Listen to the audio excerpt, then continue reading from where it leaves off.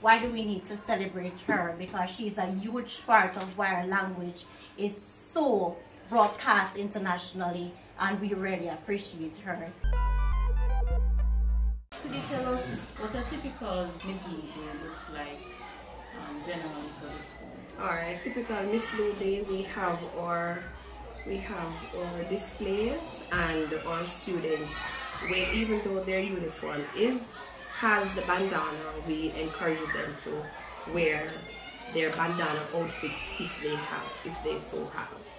But ordinarily, if they just wish to wear their uniform, that's fine. And sometimes teachers will also adorn themselves in their bandana outfits. So could you tell me about the spirit of the children? Is that they are well received? Any activities that you have in place for them? Yes, they do. They are always enthused for these types of activities, especially when it comes to hearing the poems and the works of Miss Lou, and getting the information, knowing all about our cultural icon. Yes, they are enthused. Tell us a little bit more of the activity. So you mentioned poem reading. So yes. Anything else? Storytelling. Okay. Yes, and sometimes the students would be on the outside, sitting on their towels and they're listening to a story and stuff like that. So, and what we normally encourage the teachers to do is to have their Miss Lou corner, where the students will do their little poems, her historical biography of her and stuff like that. Yes. Are any competitions held? Not on a wide scale. Not on a wide scale, but you do have some students who will come as close as looking like Miss Lou, yeah. So they're dressed and so on. So we tend to look for those students and highlight them. And we have students who know the poems verse by verse, word for word, and yes, we really acknowledge them at that time. Do you find that students are more culturally aware as in previous years, or is that a challenge that the school sees in students itself? Alright, well, for it to be a challenge, it would mean that we would not have been trying to inculcate or trying to teach our students. But as soon as they are enrolled here from grade 1, so every grade they have their Miss Lou's corner, and we encourage them. We ask them questions. Who was Miss Lou? If they know Miss Lou and all of those things, we ask them about her history and so on. So at least, you know, we wouldn't say that it is much of a challenge because they are infused. And what our culture agent wanted for us to do, and then pandemic hit, was for us to continuously every year, so each child should, by the time they're in grade 6, they should know at least 6 Miss Lou poems, because every year they would learn a new poem. Why is the school so centered around Miss Lou?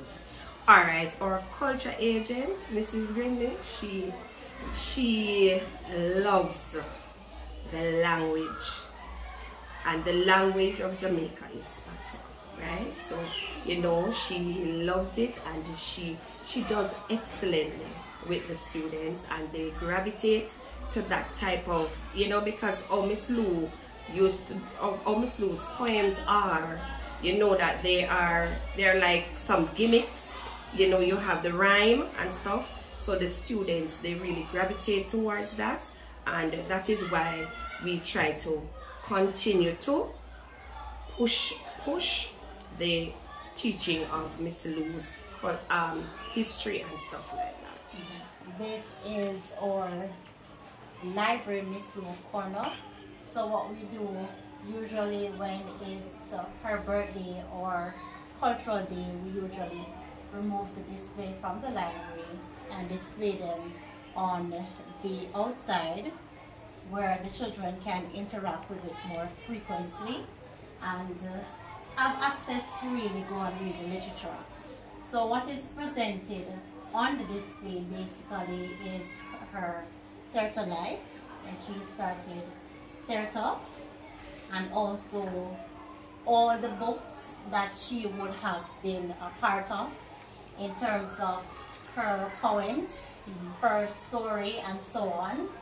And if you look closely up here, you will see that we would have mounted some of her favorite words. Thank you, Miss Lou. And we coined that in our motto, out of many one language, right? So even though Miss Lou native language would be usually in the Creole, we mix it and let the children understand that it is still a part of our language but not the official English language. And so you would have children over a period of time. They would have done extended research on her life and her legacy, and they would have mount those pieces carefully. And also other international persons who would have been a part of her life story, like Dr. Sue, we would have included her literature a part of the mix, because Dr. Sue basically redone her legacy in terms of her stories and her poems, and she coined it in her own book, Ode to Miss Lou. So it's really a dedication to Miss Lou. We have a model of Miss Lou right here, and that was a major project done by students and parents where they used papier-mâché and other treasurable items to put together a lovely model of Miss Lou. All of these items will be displayed tomorrow for her birthday, and we will be having persons to read the literature for students who are unable to read it, and just to share a little of, you know, why Miss Lou is important to our school and why do we need to celebrate her, because she's a huge part of why our language is so broadcast internationally, and we really appreciate her. Thanks much. You have been a part of this process for how many years now? Oh boy, I've been here for 26 years and been a culture agent for about maybe 20 years. And since then, it's a yearly celebration. It's a yearly celebration. How has it been for you each year? Do you step up from each year, or? We try. You see, our problem is sometimes it's like as we get back to school. I mean, 2 days after it's Miss Lou's Day, so we have recognized that what we will have to do is to start the preparation long before we leave school. So when we get back, everything would really be in place. So I think that is where we have a little weakness with the preparation, you know. We need to start it long before. So when we get back, you know, we just get into the whole mood of celebration.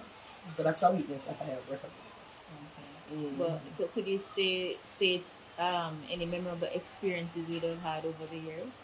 One that I remember off the bat is the transition from all-age school into Miss Lou's School. The pride that we felt knowing that we are now Louise Bennett-Coverley. Alright, so in 2008, I think we did a transition. So we were going to an all-age before, and then we became Miss Lou's. What makes you so passionate to continue each year? I think when it comes on to rhythm and music and poetry and, you know, just the joy of, you know, I'm a lively person and I like lively things with beat and rhythm and so on, and just the joy of listening to the children sometimes, you know, saying a poem that you'd have taught them, you know, you take them to perform and they do so well and persons applaud them, you know. It's like a proud parent. Yes, it motivates you to, you know, continue. But it's something that I think it's inborn for me. I just love culture, you know, music, dance, drama, anything having to do with that. That's just me. I was born for this.